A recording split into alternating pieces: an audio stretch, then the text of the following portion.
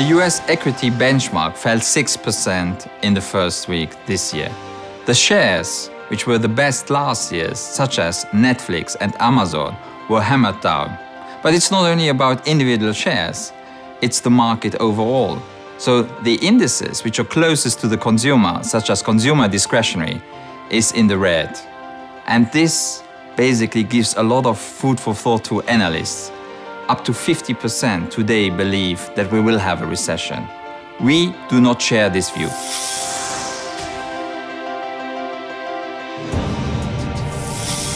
The US has seen many headwinds recently. The US dollar has appreciated roughly by 20% over the last 2 years against major currencies, such as the euro and the Japanese yen. It has appreciated by 8% against the renminbi as well.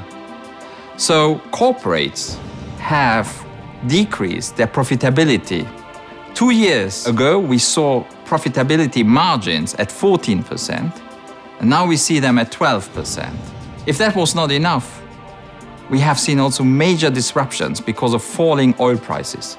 Oil prices have come down between 70 and 80%. And major US oil concerns see a drop in their earnings.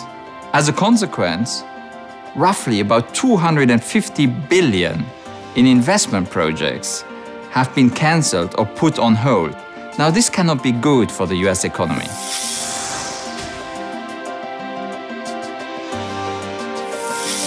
It's not all doom and gloom. The US has been extremely successful in creating jobs and bringing down unemployment to 5%. Actually, about 120,000 new jobs, net of demands, are created on a monthly basis. This is very reassuring for the consumer.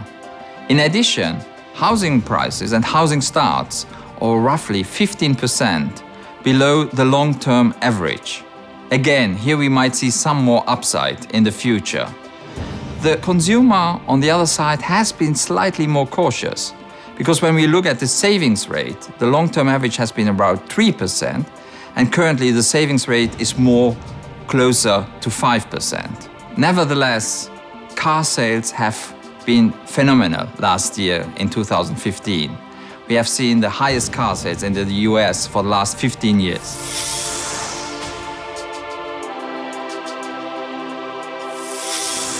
The US has been expanding for the last 7 years, and many analysts start to feel that it is time to call for a recession. Now, it's true that the disruption in oil prices and the subsequent fall will probably deduct up to 1% of GDP in the US. However, this said, this is something which we will see and feel today and tomorrow. In the mid and short term, the consumer definitely will profit from that. Let's not forget that US companies have roughly 1.2 trillion of cash on their balance sheets. And if we see a softer fourth quarter 2015, this is probably due to very high inventory levels. It's not because the consumer doesn't intend to consume anymore.